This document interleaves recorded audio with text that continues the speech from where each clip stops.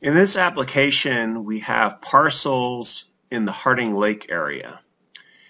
And what we want to do is find the taxable parcels along the shoreline of Harding Lake. So we can query for Harding Lake, that would be the parcel where road water equals Harding Lake.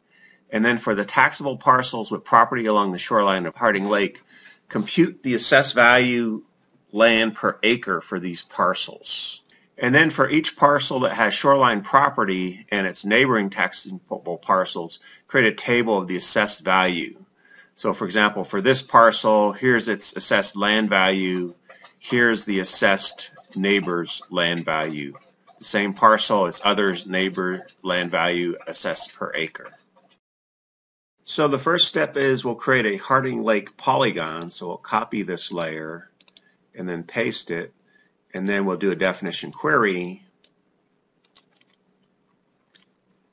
So road water equals Harding Lake. And we'll give that some symbol for water. And then we'll name this Harding Lake. So the second layer will be taxable parcels. So we'll do a definition query. So we want the taxable parcels.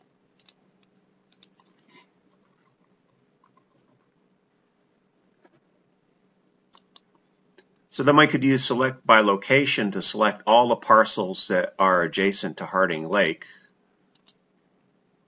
So all the taxable parcels that intersect Harding Lake. So then we have all the parcels on the shoreline of Harding Lake.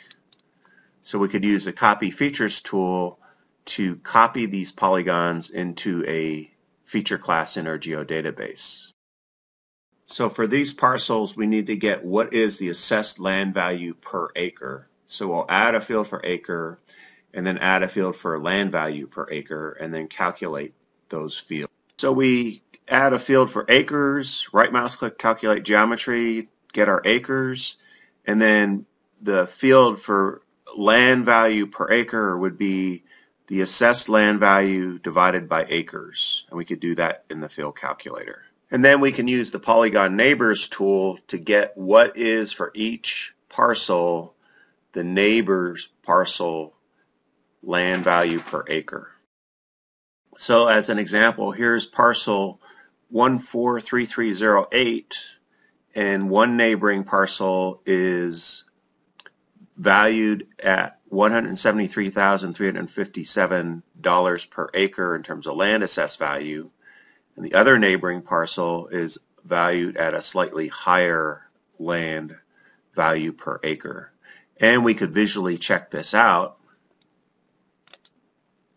So the parcel on the right was valued at $173,357 per acre, and the parcel on the left is valued at $198,012 per acre.